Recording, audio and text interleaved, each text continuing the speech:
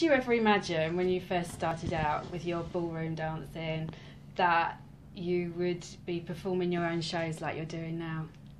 No, not at all. It was, I think theatre was never something that we intended to get into at all. It was just something that naturally happened. We did the Strictly Professionals tour. That was the first experience of theatre, being backstage, the darkness, the atmosphere, the live audience, and we loved that experience. And then from then we were just very, very lucky that we were approached by our producer Adam Spiegel, and we had the amazing opportunity of creating our own show, and from then here we are 8 years later. And is it nice to be able to dance and not to be judged?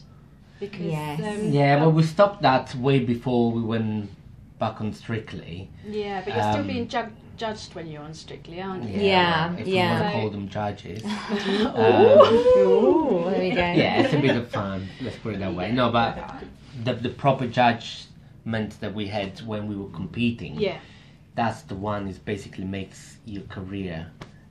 So we were glad that was gone once and for all, because the stress and it was just not nice to, because we in a competition you end up dancing for the judges instead of dancing for ourselves or for an audience.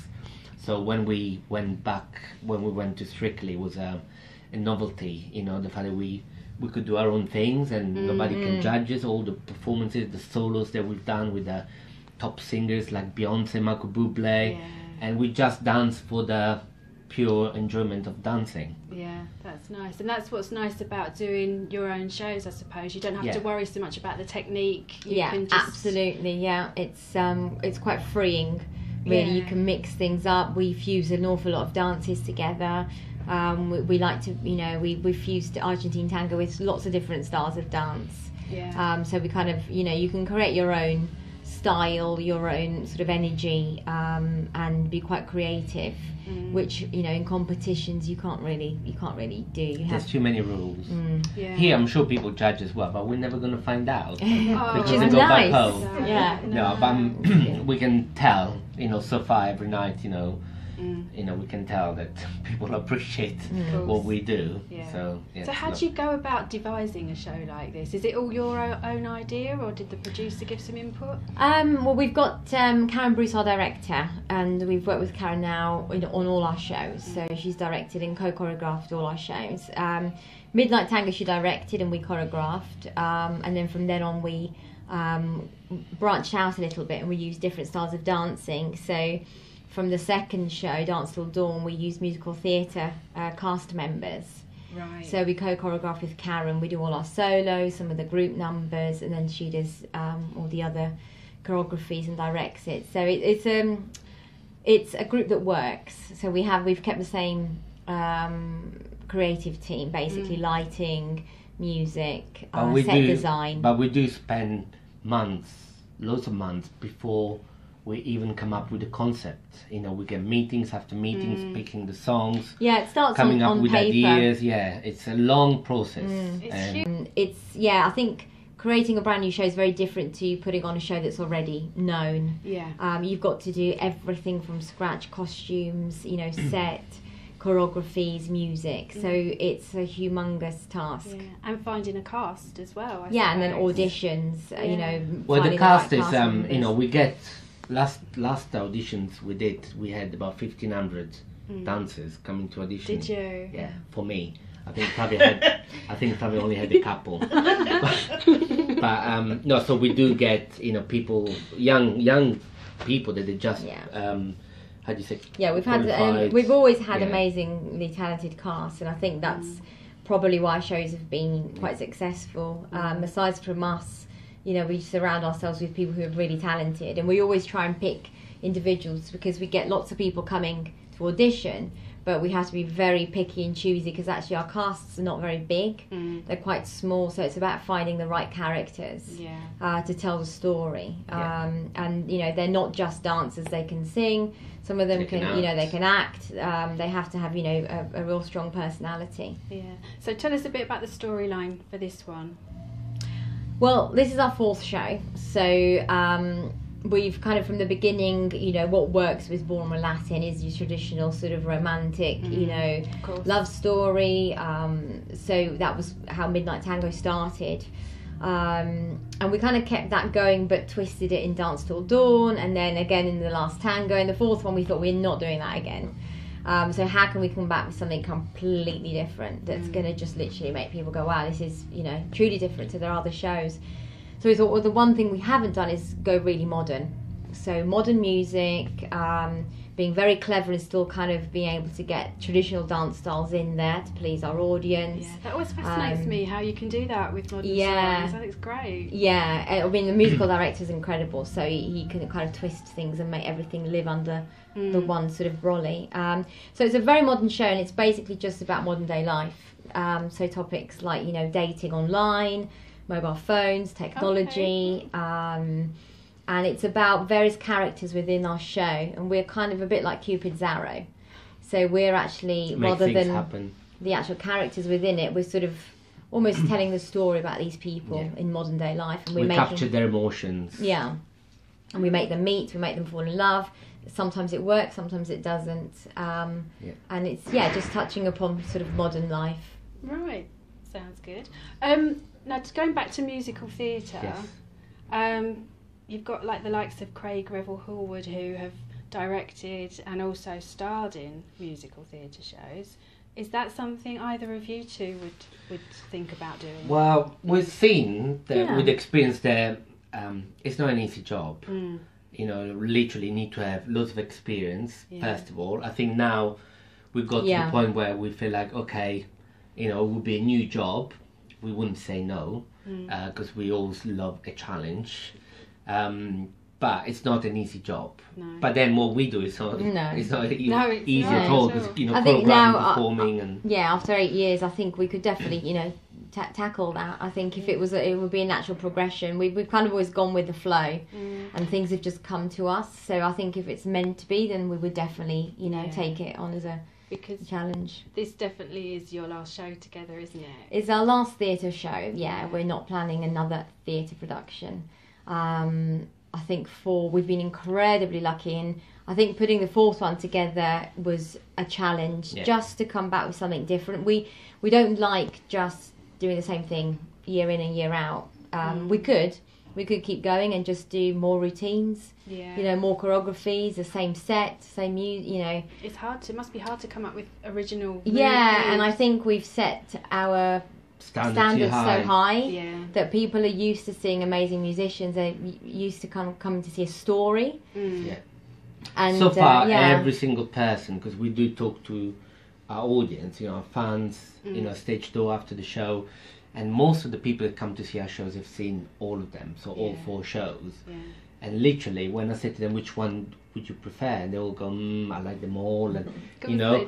So we've been lucky enough that up to now, people still say, oh, this show is amazing, you know, they still prefer this, or we don't want to get to the point where they go, no, this not one as good as the others. So this one didn't work. It can be a bit tired. And I think also physically for us, mentally, 8 shows a week for 8 years, even though we've had breaks. I would have been much taller by now if I didn't do all those shows. So I think it's the right time. Definitely the right time. Well, we were chatting earlier about the beginning of this tour when you hurt your back. Yes. That must have been never horrible. happened before. I was going to say, have you ever had to go on without it? That's what I mean, because we put so much energy into what we do, you know, because we really, really care. And we just got to the point where it was just too much, especially on this show. We doing some extra solos. We're doing a lot more, probably the most we've ever done in any other show. So it looks like the older we get, the more we do, instead of going the other way around. So the stress, the traveling, apparently they all affect your body, you know, the same way. So that happened in front of an audience. It was on a Saturday night. It was our very last show, where we did the spin into this drop, and just my back went Did you carry on, or were you? I was going to. Luckily, it was right at the end, so we did the whole show. There was just one more number to do. Yeah, it was just the encore, so they, the audience still got to see a full show. Luckily, So it was a very challenging time, but because that never happened. I mean, 25 years we've been dancing together. You must have. And obviously, we get the pains, there and then, like everybody else. People do get it just by going to work. That wasn't a great moment. You can imagine, because when something like this happened and you even struggle to walk, you think, I'm never going to be able to dance again. That was my worry, because I couldn't even walk, and I thought I'm never going to be able to dance again. So then eventually with physiotherapy, after that 2-3 weeks, I could manage to walk and move a bit and take things slowly. What was it that you actually did?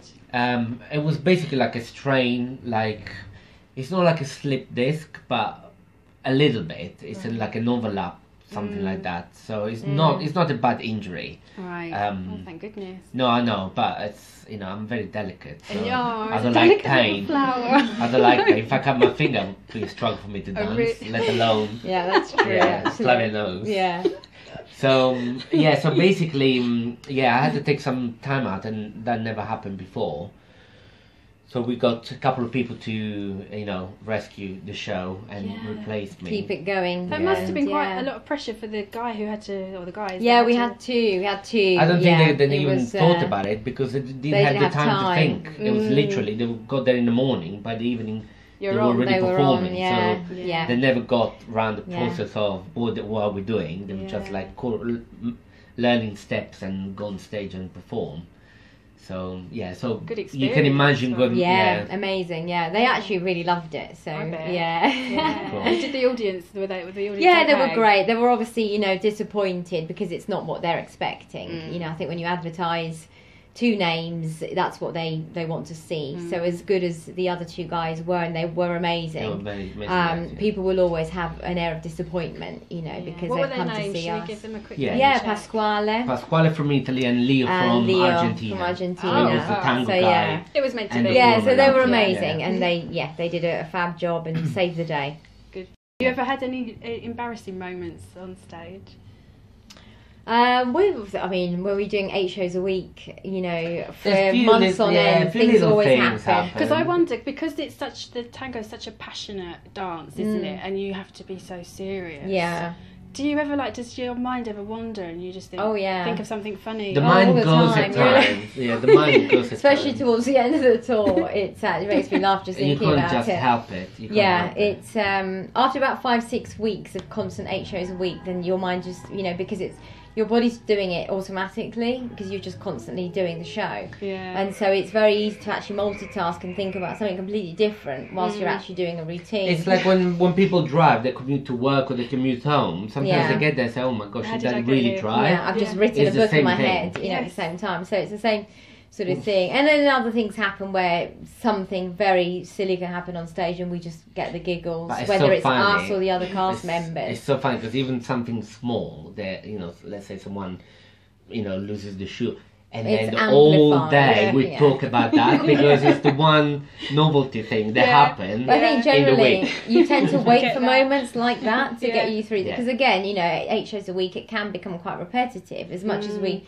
you enjoy doing it. I think it's natural for anything that you repeat over and over again. You get days where you're like, right, okay, we're doing this again.